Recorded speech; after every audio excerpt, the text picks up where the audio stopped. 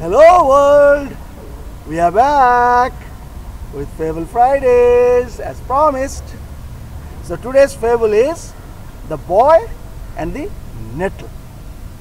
A boy who was playing in the fields was stung by a nettle. He ran home and told his mother that he had merely touched this nasty weed and it had stung him. "It was just your touching it, my boy," said his mother, "that caused it to sting you. The next time you meddle with a nettle, grab it tightly and it will not harm you." So, what's the moral, sir? okay, so the moral is, whatever you do it boldly. Yeah. Now, when we relate this doing boldly with our work, like sketches, when we do sketches, if we do boldly, we can see the definite lines.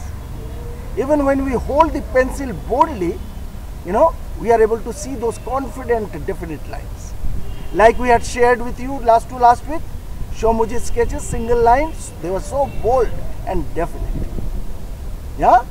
And you are doing it, aren't you? Like you are doing 45 sketches a day and you are taking care of your 4 dimensions of life: spiritual, mental, emotional and physical health. And to do that, what are you doing? You are sleeping well, eating well, and you are always wise, aren't you?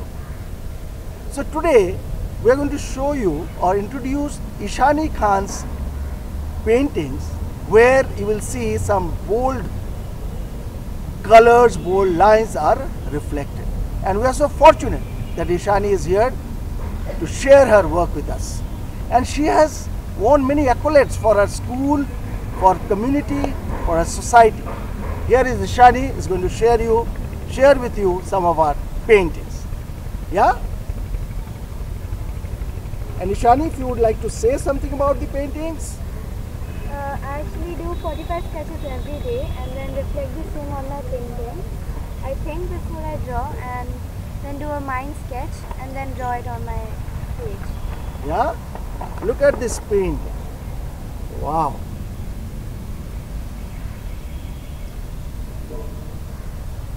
Yeah?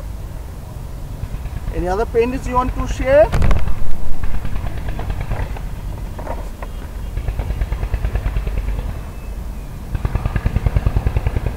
Yes?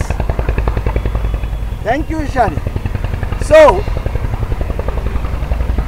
today's, before we sign off, today's visual cue is to please identify these bold lines. Who is this? Name of the painting and where is it exhibited and name of the artist. Yeah? Okay.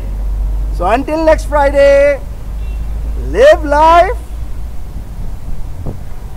and love and light. Dig dig.